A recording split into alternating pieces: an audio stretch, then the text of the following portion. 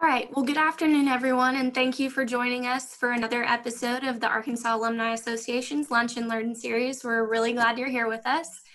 My name is Mary Kate Harrison, and I am the Executive Projects Coordinator here at the Alumni Association. Today, we have a special presentation from the U of A College of Engineering Dean John English and the Arkansas Alumni Association National Board of Directors member, Richard Welcher. They will be discussing leading when unanswered questions abound, which is definitely the case right now. Before we begin, I'd like to remind everyone to please keep yourselves muted throughout the presentation so that we can hear Dean English and Mr. Welcher as much as possible. There will be some time at the end for Q&A, so don't worry about that. Now I'd like to introduce you all to Mr. Richard Welcher. Richard is an alumni of the University of Arkansas College of Engineering. He graduated in 1999 with a Bachelor's of Science in Civil Engineering, and then again in 2004 with his Master's in Civil Engineering. Following the completion of his undergraduate studies, Mr. Welcher began practicing structural engineering, geotechnical engineering, and construction materials testing, and obtained an original licensure as a professional engineer in 2003. He is currently responsible for overall company operations after working his way from design engineer to a principal in his firm, Tatum Welcher Engineers. Richard simultaneously also is an adjunct professor with the University of Arkansas College of Engineering and the Fay Jones School of Architecture. He maintains a licensure as a professional engineer in 40 states and serves as a structural engineer of record on all projects and directs work associated with Tatum Welcher's national accounts clients. He was the 2014 recipient of the University of Arkansas College of Engineering Early Career Distinguished Alumni Award, along with being a member of the Northwest Arkansas Business Journal 2015 class of 40 under 40 of Regional Emerging Business Leaders. He is currently chairman of the National Council of Examiners for Engineering and Surveying, Civil Structural Professional Engineering Exam Development Committee. Richard has also been elected to the Arkansas Academy of Civil Engineering, and we're very fortunate to have him also serve on the National Board of Directors for the Alumni Association. So thank you for being here with us today, Richard. We appreciate it. Of course.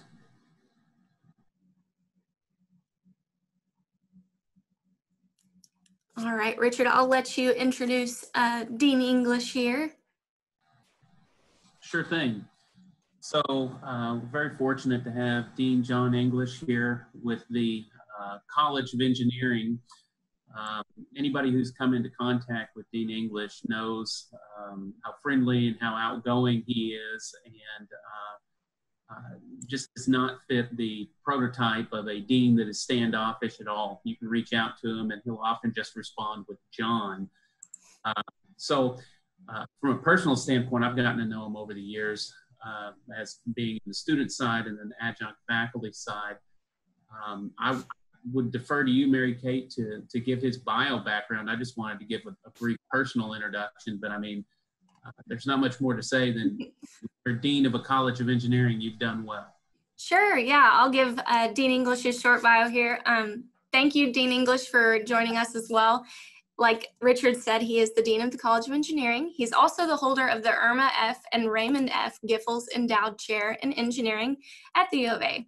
He received his BSEE degree and master's degree in operations research from the University of Arkansas and his PhD in industrial engineering and management from Oklahoma State. Let's see. He has served on the faculties of Texas A&M University, Kansas State University, and now at the University of Arkansas. He is the head of the U of A Department of Industrial. He was the head of the U of A Department of Industrial Engineering from 2000 to 2007. And prior to joining the University of Arkansas as dean in 2013, he was the Leroy C. and Eileen H. Pasley Chair of the Kansas State College of Engineering. Dr. English is a fellow of the Institute of Industrial Engineers. He has served as editor for IIE Transactions on Quality and Reliability Engineering, as a Board of Trustee member for IIE, a member of the Chair of the Board of Directors for the Reliability and Maintainability Synopsium, a juror for the NCEES Engineering Awards for Connecting Professional Practice and Education, and scores of other international positions. He has also actively published in the areas of quality, reliability, and logistics. So again, thank you, Dean English, for being here with us today too. Well, thank you so much. And I thank you for those kind introductions. It's always awkward sitting through the biographical sketch, you know, and it was like, oh, come on, come on. But it is really my pleasure to be here. And thank you for inviting me for doing this. And I had kind of fun putting this topic together because, you know, I do think this is the essence of what we've all been facing, whether it be a university or an industry or wherever you're at. I mean, heck, even at home, you know, it's tons of unanswered questions that we're facing. And then we certainly aren't short of them right now. In fact, we have a forum this afternoon where some 400 plus faculty and staff are going to join me and 4 other deans and the provost, and basically have an open forum. So lots of questions. And so I thought, you know, maybe that'd be fun for us to do. So you heard a little bit about me. The thing I do want to make clear, in fact, I made sure I had my life membership pin on my lapel. I always make a plug for this. And, you know, I guess 20 years or so, Elizabeth and I kind of hit and miss, and we'd forget to pay our Alumni Association dues. And Brandy, somehow you'd always find us. And I said, oh my gosh, I hadn't done that in a few years. And I said, well, why don't we just do the life membership? I mean, and it was partially tax deductible, if I recall. And so I always make a plug for that because this is your connection to the University of Arkansas. And so I just encourage everybody to do that. I should have done it when I was 20 years old because I also saved a boatload of money. And I would always retain my membership and wouldn't let it slip. You heard about what I've done. You know, crazy thing is, you know, I'm only 32 years old, and somehow I've gotten 32 years of experience at the university. And not really, I'm 62. But, you know, 20 of those 32 years have been in administrative roles. And I tell you, in all these years, I have never seen anything like this. And what we've gone through in the last, since March the 12th of this year. March the 10th, we were sitting in a meeting saying, do you think this is going to be real? And by March the 12th, we were going remote. And so Mitch Daniels, great president at Purdue University. In fact, our chancellor worked for Dr. Daniels for a while, made this quote back in April. And I thought it was profound, and it was exactly right. Now, sadly and ironically, the very density we have consciously fostered is, at the least for the moment, our enemy. Distance between people, that is, less density, is now the overriding societal imperative. It could be argued that a college campus will be among the most difficult places to reopen for our previously regular activities. You know, we have never shut down a university, and we've never opened up the university. We've had snow days, maybe a snow week back in 2013 with some horrific weather, but we have never done anything like this before. Dr. Daniels is exactly right. And I will make a plug here because one of the common comments that are coming our direction right now is, heck, I'm doing this remote. Why am I paying all this tuition?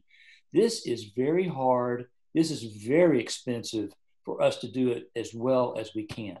And so I kind of want to make a plug that our costs have gone up because of this, buying equipment and training people and overcoming obstacles and just working and working and working.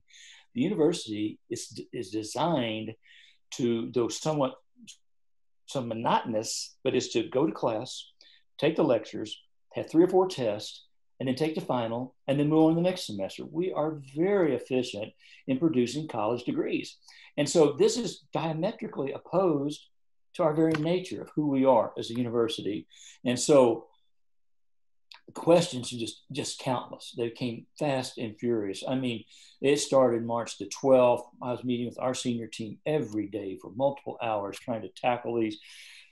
They've never been before in an environment we've never experienced, literally connecting to life and death concerns, which is very unusual in the university setting. As a faculty member, we feel safe and protected. Students, it's hallowed ground. And Virginia Tech crisis, things like that just set off traumas because we just are used to peace and calmness. And our constituents that come to a university campus, we cover the whole gambit. Summer camps, we've down to first graders for some of our engineering camps now. And so we go from elementary school kids to senior adults. So we run the whole gambit of walking in and off campus all the time, dismantling college instruction, research disruption, Video meetings, I had never had one until March the 12th, 13th. And so, the technology is like, oh my gosh, we had to come up to speed. And home offices, I know everyone on this call can relate, and I'm going in the office a little bit now, which is kind of like, I think, a vacation for my wife, getting me out of the house for a little bit.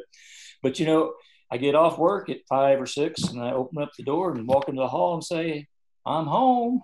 I've been home all day long. And so it's just been bizarre. It goes on and on and on. So what do we learn as a leadership principle? And I think everyone is going to relate to this: guiding principles. Because when you unleash any organization like an academic college and do something you've never done before in an environment where a state agency, we have policies and procedures for literally breathing, and we have nothing for this. And so this for us was a very new world. And so we immediately, rather than, I'm not smart enough to come up with the immediate policies and procedures to do everything, and I can't possibly get my hands around it. So the guiding principles began coming forth. And so I would deploy the department heads and associate deans, do things like faculty should do nothing that will force students to get together. That was an early on principle that we followed. Faculty should do nothing that causes them to face students. You can't lead by committee anymore. We love to lead by committees around the university.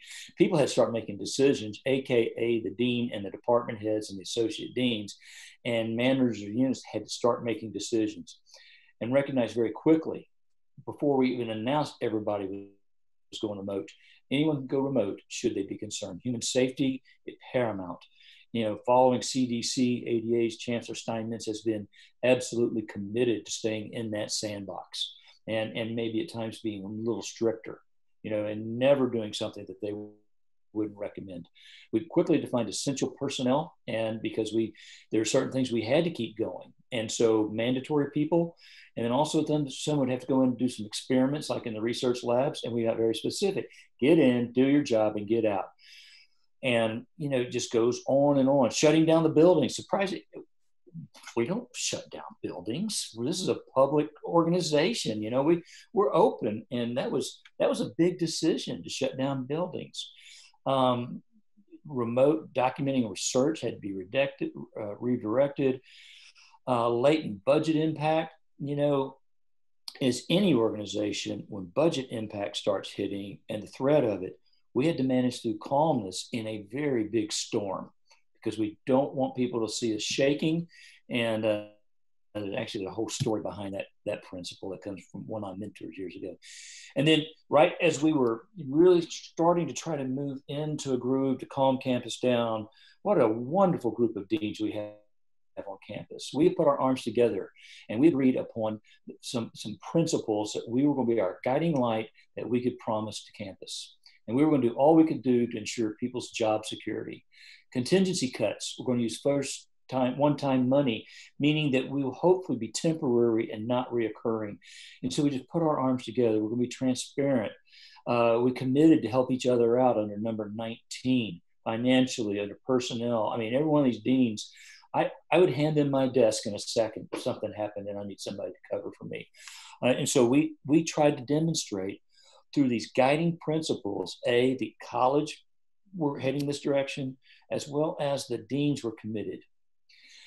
So we managed to get things shut down and then started realizing, oh my gosh, how are we going to turn this thing back on? And Chancellor Steinmetz came out with a quote that I adamantly agree with, and it's very similar to President Mitchell, is returning to campus will be infinitely harder than shutting down campus. And, to kind of quote college students, he is so right about that. Oh my gosh, we have a moving target and it changes almost daily. We're in fact in our third version of our college plan to return to campus. I suspect we could have 3 to 4 more versions of that before we settle down to whatever steady state's going to be. So again, we started laying out guiding principles. Now we have a little bit of advantage experience. And so we start collecting our thoughts a little more clearly. Rather than guiding principles when we were shutting down, it was just kind of boom, boom, boom, boom. And now we can think through these. We can line them up with the chancellor's guiding principles, be congruent with the university. And so, and in fact, we look a little more structured now, you know, and so that's one of the advantages of having going down the shutdown. But now we're facing this turbulent turning back on with many questions. And, you know, first is the U of A is going to follow the guidance of CDC and Arkansas Department of Health. Also, number two, people return campus on an as needed basis, as slowly and safety as possible. You'll look at the campus plan, there's a phase 1, 2, 3. It's the chancellor's desire is more of a general gradual turn on of campus. People only that have to be on campus are to come to campus. People can come in, be remote, and go back home or go back to campus. Just depend. We've got rotational schedules. And so we're trying to be calm and collected and a gradual warming to the 24th of August when all these wonderful students are back on campus, and we're under really kind of a new operation. Employees and graduate students can work remote effectively and efficiently. They're welcome to do so. Our plans are designed to mitigate early the risk. You know, we know, unfortunately, people will get sick, and God forbid somebody die. But we're going to try to mitigate it to the best of our ability is a guiding principle of this university and our college. Number 5, in consultation with ADH, we'll have a protocol, and we do for self-assessment. We're supposed to certify every morning. And I don't know how everybody else is doing, but I'm missing about 1 or 2 days a week. I get go to bed and say, oh my gosh, I didn't certify. But we're supposed to daily certify either I'm on campus and I'm symptom-free, or I'm not symptom-free, or it's not applicable because I'm doing my work somewhere else, AKA my little office here at the house. Our plans are seek to protect people at the highest risk of severe illness. Chuck Tillman, one of my past students, is on this call, and he knows my wife is a transplant recipient. And that today is number 4 on the CDC risk. A couple of weeks ago, she was number 2. And so we're in that. I can relate to I can totally empathize to high-risk people. Our plans will provide for centrally managed cleaning and sanitizing supplies. We've got plans on how to clean classrooms, clean our offices, kits out to faculty and staff. All units are ready to go remote. We've done that once, so we've had one rehearsal, and so maybe we've got a number 9. We're going to be inclusive. We're going to eliminate any essence of differential power. We call this out constantly on my senior team, and it's never been more important for the University of Arkansas is to have zero tolerance to any type of retaliation regarding somebody's personal decision. I'm committed as dean, as a senior administrator, to eliminate power differential. And Richard, thank you for those kind comments. That gives me a kind of a feeling that maybe I'm accomplishing something, because power differential it runs rampant in universities. We're very hierarchical. There's a faculty separation because of education and scholarship, blah, blah, blah. And that's really kind of what it is to me, blah, blah, blah. And right now, we're going to eliminate it. I'm going to fight it with everything I'm as a dean to not have any implication of that power differential. And we also know that agility and flexibility are going to be key. So those are our guiding principles for the college and the university. The first 8 are actually the university's ones, and we had the couple at the end. And that's the way we're going to go with it. Now, another thing that's kind of been debatable. If you live in Arkansas, you see a lot of debate. Live anywhere, you see a debate about face coverings. This isn't a political statement, but I know what our chancellor said. I'm going to protect you, you're going to protect me, and we're going to protect each other. We're wearing face masks, and there will be a policy and specific guidelines and words granted to faculty whose students perhaps refuse to wear them, and vice versa for faculty and staff who refuse to wear it. We will start with an educational aspect, but could move to some punitive actions should, in fact, that be unfortunately necessary. I hope it won't. We saw the nature of the mumps pandemic in the spring. And, you know, for those that work for the university, we were all very compliant. I think it was practically everybody went through it and got their second shot. If they couldn't, like me, I had got the blood work done. Everybody, we worked through it, and we cut off the pandemic. So we are very hopeful what we have will accomplish our guiding principle in that we will mitigate the risk of COVID-19. So what do I, and things I have read and that have validated in me. Now, some kind of silly references here, and then some very serious references. One, you'll see somebody, Enzo, if you've seen the movie Art of Racing in the Rain. That's the senior golden retriever whose owner is a semi-pro Ferrari driver and a big-time mechanic. And I read the book years ago. So, I mean, man, I've seen the movie, I bet, 5 times. And so Enzo is the golden retriever. And in fact, I have a whole presentation quoting Enzo. So a little silly, but he has some great philosophy. Jim Kaufman was a provost emeritus at Kansas State. Jim Collins, I imagine most of you are familiar with Good to Great, and then President Nixon. So what have I seen in my knowledge in view of validation? Well, first of all, Dr. Kaufman back at K-State, vision is something you wrap yourself around. Our college has got a vision statement, but we have a tagline, preparing you for your tomorrow. I'm going to tell you, I have seen that over and over and over again this spring. That, you know, this has been horrific what faculty and staff have pulled off. But the focus is getting those students ready to be engineers and computer scientists. Enzo, our furry friend, he says the car goes where the eyes go. Yeah, and that's very true. If we start getting digressing on something that's not important, all of a sudden that's where we're going. So we keep our eyes on delivery and education and teaching. Jim Collins, Good to Great, says if you have the right people on his bus, he calls, who accept responsibility, you don't need to have a lot of senseless rules and mindless bureaucracy. That's kind of the guiding principle concept. We don't even have any senseless rules and mindless bureaucracy on going remote. We have senseless rules and mindless bureaucracy at the university, but we didn't have any for this one. President Nixon, I'm not political on you, but I love this statement. I refuse to make a decision somebody else can make. The first rule of leadership is save yourself for the big decisions, or AKA your decisions. And I'm going to tell you, back to Jim Collins' statement and President Nixon, I know we have the right department heads in my college. I know we have the right deans on campus. I've seen this over and over and over again. People taking ownership and then taking responsibility. Also, Jim Collins, life is about balance. Leadership is about balance. We must keep priorities in line. Early on, the head out of chemical engineering, we're working ourselves to death. Absolutely, 24/7. It was mind-boggling how much we were working just to keep things going. And Dave said finally, folks, if you were at the office, wouldn't you take a break every once in a while and go chat? And I think everybody said, that's absolutely right. I need mental breaks. And so at that point, I started bringing Maggie, our Labrador, in and pet her. She's not with me right now. For fear she might start barking. But, or go for a walk for 15, 20 minutes. And so, yes, absolutely, because my friends aren't here at work. And it's just me and Elizabeth and the dog. And so all we were doing was working. And so, man, balance. Also, Jim Collins says, breathe, calm yourself, think, focus, aim, take one shot at a time. We have to be deliberate. We have to chip away at this monster. And then the last quote, Art of Racing in the Rain again with Enzo. And I grew up on a farm. And man, way before I had my driver's license, I was out on muddy dirt roads. And you lost control. You steer into the slide. You may end up in the ditch, and then you roll back out, but you've maintained control.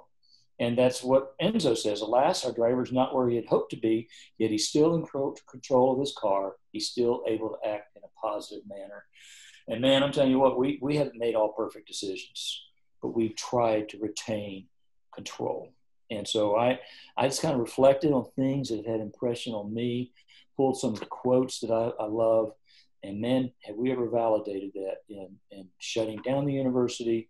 And I suspect we're going to replicate it as we turn it back on. So summarizing, because I think I'm about using up my allowed time here. I don't know. I always loved Dave Gerhardt's the U of A. And so we are the U of A. I'm an alumnus. Y'all are alumni. We love this place. You squeeze me and I say suey pig. I mean, it's just me. I love this place. It is part of who I am. And I'm classic alum. If it wasn't for, I can go right down the list of Dwight, Mick, Stan Stevenson, Bill Brown, Neil Schmidt, all my professors. If it hadn't been for them believing in me, I wouldn't have survived electrical engineering. And so I love this place. I love Razorback football. I love game day. I love graduation. It's just like, so we are the U of A, right? We are. It's us. It's not the buildings, and don't tell the faculty and staff, it's really not them. It's the students and the alumni that are the U of A. We're the U. We're strong. There's no question. We may not have the endowments of Yale University, or Purdue, but, we're strong. We may not have some of the resources that these multi-billion-dollar endowments can provide. There's some pretty extravagant means that are being deployed across the country right now. But we're strong, and we're addressing these things within our means. And there's no question that we are a strong university with strong leadership and continue to try to go somewhere during these turbulent times. And we're going to be stronger because of COVID-19, no question about it. John, for one, has learned how to use teleconferencing. Right, man, she gave me control. I shared my PowerPoint presentation. I didn't even know about this stuff 4 months ago. And I just got right in the groove and did it. And then last thing, we're going to continue to make you proud. And that is my promise to you as alumni, and that we're going to continue to make you proud of this university. So with that, Richard, those are kind of my prepared comments. I'll stop sharing now at this point and certainly entertain any questions you might like to have at this time. Sure. I have a couple of questions, and then I guess, Mary Kate, you're going to kind of moderate the ones that are posted by others. Is that right? Yeah. Okay. And I just want to share one side of this as I kind of have this opportunity to live in both worlds, which is on the consulting and practice side, but also within the university. And as things were changing rapidly at the university level, they were doing the exact same thing in business. And as the situation deteriorated, we realized we were going to have to go all remote. And like Dean English, I was aware of some of these things, but I didn't need that because I wanted to be in front of the students. I want to be in front of my clients and colleagues. And I got really stressed about this, and I visited with my department head, Micah Hale, who's a great friend, and I said, what are we going to do? What's the protocol? I need to know what system I'm supposed to use, what decisions I'm supposed to make. Surely there's a checklist on this. And he turned to me and he said, this is the Wild West, man. As long as you're making decisions that are in the best interest of the students and you consider that, everything will be fine. Don't worry about it. Nobody's going to come to you for violating a policy. We don't even have a policy. And it was that support. And I said, well, okay, we're going to try this. And I was very open with our students on that and said, this may not be the best, whatever, but we're going to do what we can on both sides. And we went from there. And that kind of response is what I put into practice with my colleagues when we shut our office down here. And we went remote working from that standpoint. And I did talk with my wife about this, she's also a former engineer, an undergrad engineer.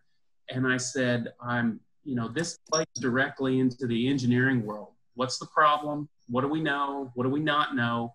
Let's try this and see how it works and make an adjustment on it. So it's been very fortunate to work within the engineering community and getting these, every other day, getting just a personal update on what's going on, what has worked. It's just been greatly beneficial. So how's that going to work when we reopen the campus? I have no idea, but I presume, and I'm sure that everything's going to be based on the students and the wellness of the colleagues. And with that in mind, things will move along. We'll be okay.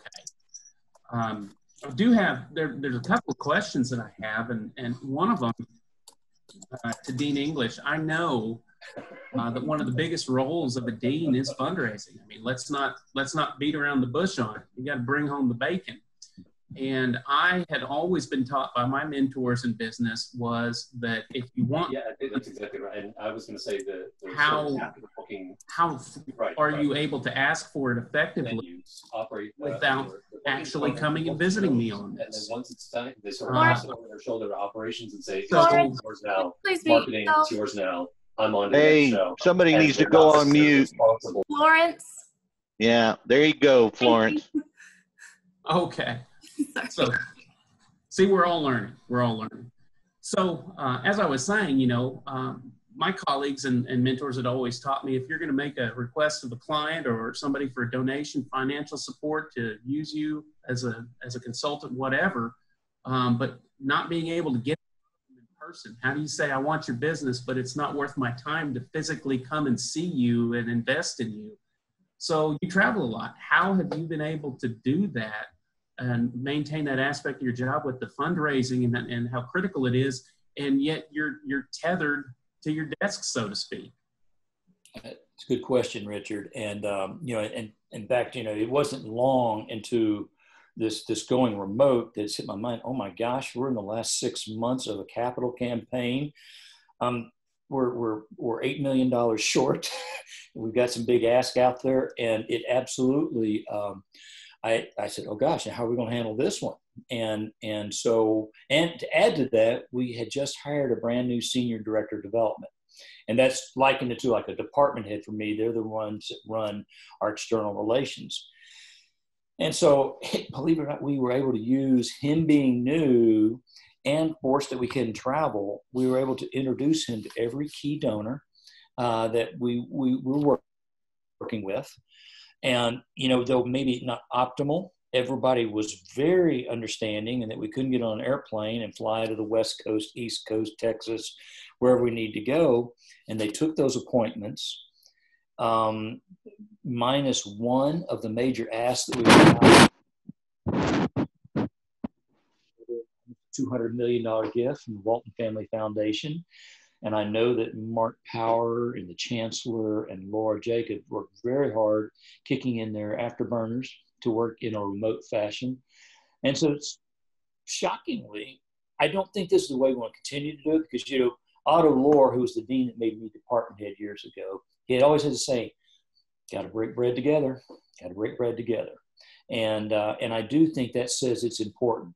We go out for a cup of coffee and we talk, or we go out to supper, or you bring us into your home, or you come into our home. Those things speak volumes. But when that's taken off, human nature still desires to see people. Human nature, those who have a heart for giving, they still want to give. And so what I have found is that it kept moving right on, and we made our goal. The university made their goal. We closed out the campaign. And, in fact, the last week we booked $6 million in gifts, because people wanted to commit to the end of the campaign. And so it proved itself to work out just fine. But I suspect once we're released to travel, I'll be back on the road again, Richard. Sure. Well, we've talked about it, and everybody's experienced this on both sides, personal, private, the simple Zoom meetings with your family. If you set aside the technology aspect of what had to be incorporated to move to the remote operations, remote teaching, and you could go back in time, aside from technology, is there something that what would you share with your teams, like advanced preparations? What do you need to do now so you can continue in this business as usual aspect to the most extent possible? Yeah. I think kind of from a more of a philosophical viewpoint, you in our guiding principles, you saw treating people with respect, agility, and flexibility. And if somehow could have drilled that into people's minds, students and faculty and staff, it hasn't ever been bad per se, but there have been tense moments, Richard, that we've had to plow through. Somehow we could have ingrained and adopted the idea that, respect at all costs, because emotions have run high, and every possible vector, students to students, faculty to students, staff to faculty, faculty to staff. Every direction. It's not been bad, but it sure has been a lesson in those three principles. And if we could have prepared the students, prepared the faculty, prepared the staff, be mentally ready for doing something. I don't know that we could, quite honestly, I would love to say we could have been ready technologically. It's like, this is had to do it. you know, and I'm not sure any of us would have taken the hours a day to learn how to become experts with every possible video conferencing system you can dream of, and then how to record and place it out on Blackboard and all those clunky things we've got all that to do. But I think if we could have done more philosophical, I think from a pedagogy viewpoint, if we could have, the faculty had a moment to think a little bit, you know, we are guilty as most, and you know, I gave you a PowerPoint presentation today. I hope it was a little interesting, but you know, the death by PowerPoint, lecture after lecture after lecture. The only place it's worse is doing it remote. And so we're going into the fall, really encouraging faculty. And Richard, I bet you're thinking about this too, is not per se flipping your class, but putting more problem solving, trying to build those aha moments into your classroom, absolutely insisting on virtual office hours. You know, engineering, as we know, is very problem focused. And that's why we drive people nuts typically. And I tell the chancellor and the provost rector, don't you put a problem out in front of your engineering college, because we're going to try to solve it. I tell Joe, I say, Joe, we've solved all your problems. I just haven't given you all the solutions, because we just do it. And it's usually we're good. Not like we're being mean or evil. We're just solving problems. We just, you know, we oftentimes are out in front of the university, and I'd have to kind of put brakes on and say, hang tight. We need the guidance from the university first, so we don't misfire. But, you know, could we have done a better job had we thought about pedagogy geared more towards remote synchronous learning? I say those words very carefully. I think alumni need to understand we're not going online. That's not what we're doing. Now, there are some online courses that are approved by the Arkansas Department of Education. We have 4 in the entire College of Engineering. Everything else is synchronous remote education with the requirement that everything has to be recorded. In the event that some student has gone back home down to Southeast Arkansas, has poor wireless and can't stream live. We have to accommodate students who can't stream. But the desire is either you're in class or you're remote, or if you have to, you pick it up on a recording and have thought through that pedagogy. And because I think we've got better ideas on how to do that. We've got tips that's helped us a lot during the course of the summer. But again, I don't know, you know, hindsight's always so good. But I think those things, kind of philosophically getting on the same page, and then think about pedagogy. And I think the students might have been better served. I think they'll be much better served this fall. I think it'll be a much different success level. So kind of along those lines, you know, not just from the students when they're in school, but what kind of steps, if any, or thoughts are being given to how to incorporate remote learning with teaching the students how to function effectively in a remote workspace? Not saying that obviously the economy is always going to be remote, but several companies, my own included, have now seen some of the benefits and advantages in remote working. Is there going to be any kind of a move within the engineering school to include teaching how to work remotely in there? Or is it just going to be kind of picked up by osmosis from having to do it right now? Or what are your thoughts? Well, it's interesting. I was talking to Juan Balda last night, Richard, about, you know, because, you know, every department's kind of going their way, unique to their discipline. You know, I was a double E undergrad, and so we were pretty lab intensive, but we weren't like chemies being wet labs. We're 100% dry labs. Oscilloscope, breadboard, resistors, capacitors, and some transistors. You know, we can break apart circuits and analyze them. Well, you know, so and just imagine in a typical electrical engineering lab, you have literally a bucket or bin of resistors, and every hand goes into that thing all the time, and all of a sudden you're thinking coronavirus. Ugh. You know, I don't stick my hand in behind everybody else, and I can't wash all those resistors. And so they start talking about, well, let's see what we find. They have found kits for under $200, okay? And they right now are handling all labs except electromagnetics, fields and waves, and the capstone design. And honestly, the software that comes with these kits basically is an 8 analog to digital converter that you can pick up an analog circuit and take current readings, capacitance, induction, voltage. And those are what's called analog. And so you convert that to a digital signal, and you plug it into your computer, and it integrates with some software, and it is more functional than a multi-$1,000 oscilloscope. It can do transformations. It's called like a Fourier transform, and not to go into that, but it's kind of likened into music. You know, and believe it or not, engineers have a great appreciation of how music works, because you can take a signal and break it down into the frequency domain, or think about chord structure, what creates harmony and lack of harmony. You're in phase in that signal. And so the oscilloscope reads a signal, and many times to analyze it, we need to do a Fourier transform. You can't do that on an oscilloscope, but you can on your computer with this software. So I think things like that, I kind of think students will have learned. Do they have to get face-to-face for every design team meeting? You know, can they do this remote? And can you, hey, let's get Professor so-and-so in here. Maybe they're available at 3:30 today. Professor so-and-so could never make a 3:30 meeting, but you can plug him in for 5 minutes to get their guidance on something. I think maybe that's more, I don't know that we'll deliberately go after remote, because engineering is still such a hands-on. I mean, chemical engineering is going to have wet experiments. There is no question about it. And there you can take some classrooms and those that don't require fume hoods, and they're spreading out the students in a classroom and setting up their experiments. Social distancing, wearing face masks on their own workstation, but taking what would have helped maybe 60 people, and they cut it down to 15 people.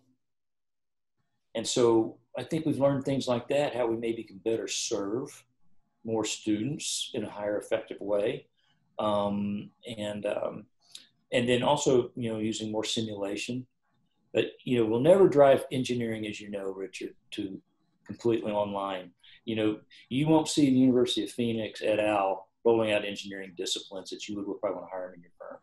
Yeah, absolutely. You need to go to a structures lab to be a civil engineer. You need to break things.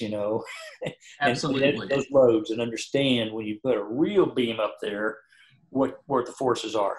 You've got to have seen that. Well, that's what drove me into civil, the ability to break things. So, so career-wise or work-wise, we always have our own personal goals, professional goals, and things that we derive enjoyment from. What have you found rewarding during this time of remote work? I mean, there's a positive from every situation. I'm curious what you've taken from this now that the shock of going into this is kind of worn off and we've dealt with it.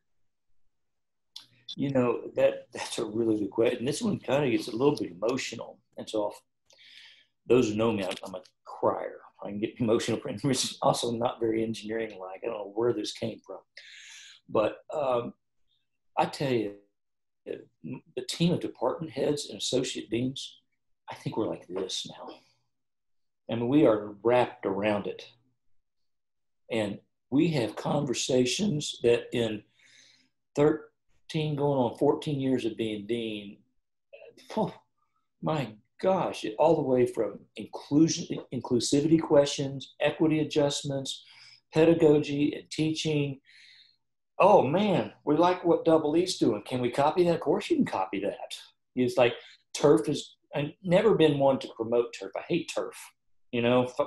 I've never worked with deans that fought for resources. I've always been blessed by working with deans who like to share resources. It was true at K-State too. Really true here at Arkansas. So I would say some of the most wonderful moments have been working with my direct reports, or our direct reports to the dean. They're not mine.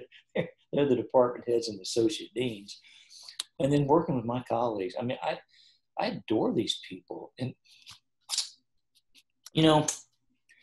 Donnie Smith said something once. He was past CEO of Tyson.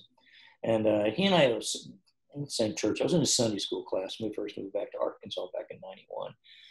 And Donnie very boldly uses the word love around the workplace. And he says, John, I was interviewing him once on a podcast, and me and John White. And he says, if I love these people, and I do, then we're going to talk about things.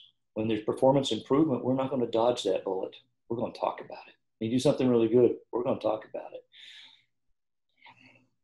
And I've kind of gone down that path, Richard. Really recognizing, okay, firm it up here, John. Really realizing these people are more than department heads, associate deans, staff, and deans. They really are in my hula hoop of friendship.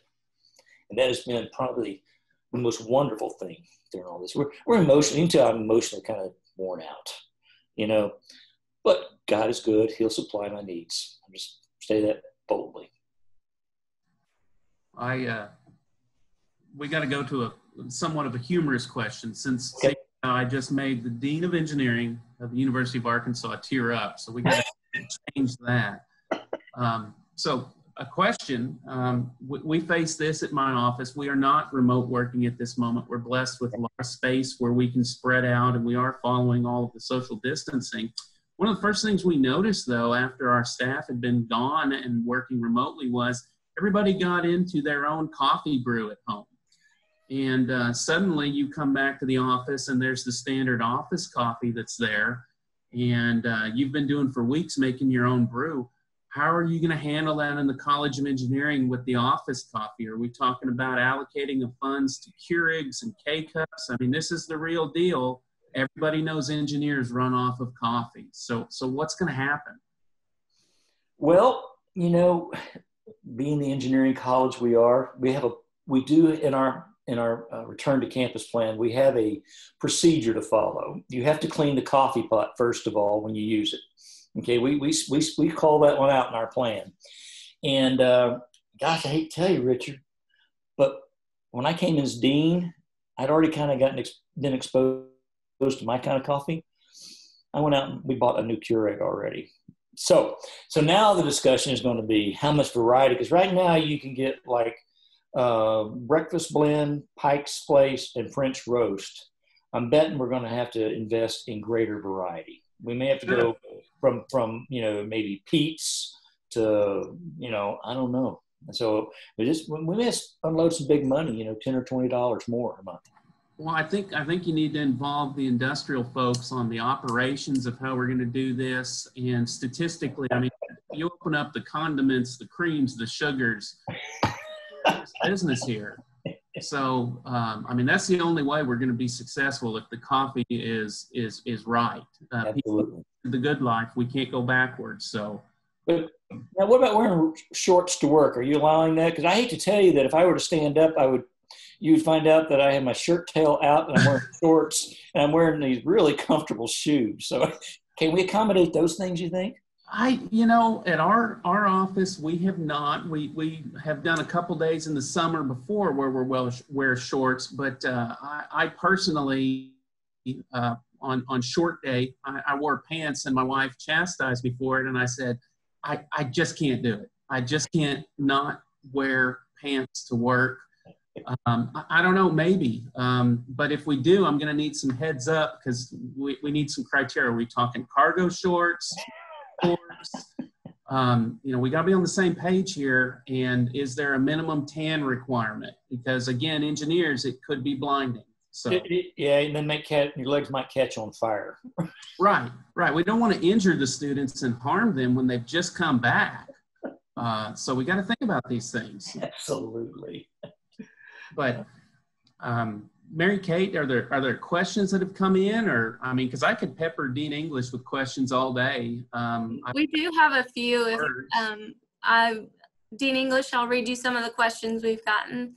Okay. This one is from Chuck Tillman. He said, "How do you think that online learning this semester will impact future plans?" So you addressed that a little bit. Do you think you'll see more and more blended learning going forward from here on out? You know what, I think it'll be a new boldness. And Chuck, that's a really good question. Chuck was my student years ago, and he's done very, very well. My biggest challenge with Chuck was staying ahead of him intellectually. He's so smart. And so when Chuck asks me a question, it's going to be a hard one probably. But we talk about, before COVID-19, faculty, some were experimenting with things like flipped classrooms. And to limited success, but I have to wonder if faculty have discovered that somehow learning is improved when you kind of get out of the formality of a lecture and start working on real problems. And, you know, I can remember way back in my career, and probably Chuck was in my, yeah, I know Chuck was in my ISTAT course, and we'd collect data on the fly off of a little handmade catapult. And I can confirm you some of the best moments in class is when I got a data set I didn't know what to do with. You know, it was just, I was working behind the scenes trying to figure out. So I think, and I wasn't smart enough to realize maybe some real learning was going on when the students are down on the floor collecting their own data and fitting models. So I have to believe, Chuck, that perhaps we've learned how perhaps we can, in fact, strategically flip material where the lecture needs to be watched, you know, to learn maybe the theory, the formal aspects of the body of knowledge. But maybe on the practical side, we'll learn how to make better use of the classroom. Like I was telling Richard, we're never going to eliminate the need for hands-on combat, basically, for engineering and science students. You have to go into the labs and you have to conduct experiments. But maybe we can get more active learning in our classrooms because of what we've learned, because we're all very comfortable now with video conferencing. I think, and like I mentioned also, I do think students, I hope, are going to learn that they can use this. You know, and quite honestly, I prefer to see a face now, I learned, than a phone call. You know, in fact, it's kind of a drag to get a phone call, you know. I like to see faces and get your reactions like, Mary Kate, I'm seeing you smile. It makes me feel good, you know. And whereas if it was just a phone call, am I saying the right things, you know? That was a good question, Chuck.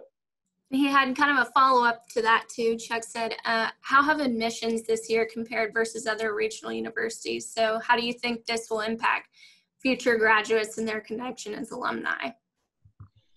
Yeah, you know, that worries me. You know, being remote doesn't accomplish everything we do as a modern university. That's why it's worth the experiment of bringing students back. You know, if we're a living environment. You know, I have a really close friendship with all the deans across the state. We talk we've been meeting every other week. You know, Henderson to A State to UA Fort Smith to ULR, and our mission is a lot different. And you know the land grant experience isn't just becoming a civil engineer like Richard or industrial engineer like Chuck. You know, it's the experience. I know for Chuck and I, we were way more than advisor student. We were friends, and I learned from him, and hopefully he learned a little bit from me. And that coupled with extracurricular activities like the student activities, crazy softball games, and eating hot dogs. You know, that whole experience has got to come back, you know, or it does concern me on, you know, from the heart viewpoint, what the connection is. And so, and furthermore, we need to turn this university back on and get the community up and running again. And we'll do what's right and what's safe. But Chuck's hitting it right on the head. Yeah. Well, before we wrap it up, we have a couple that aren't questions, but they're comments for you. So one is from Regina Hoffer. She's one of our board members as well. She said, "This is one of the most emphatic presentations we have seen. Thank you for reminding us that we're all human with emotions and fears. Engineering is about solving issues, and you gave us a reminder of one of the most important components of our collective ability to beat this." So that's one for you. And then we have one from Emily Money, who said, one upside to remote learning is that my first grader was able to participate in the Virtual Heroes engineering camp this summer, and that she loved it. The engineering students did a great job with the instructional videos and facilitating the online sessions. So definitely still making an impact. Thank you, Emily. That's very sweet. Yeah. Good. That's good reminders, aren't they? Yes. Well, I'm going to go ahead and wrap this up. I want to thank Richard very much and Dean English. Thank you both for joining us. We are very lucky to get to hear from both of you today.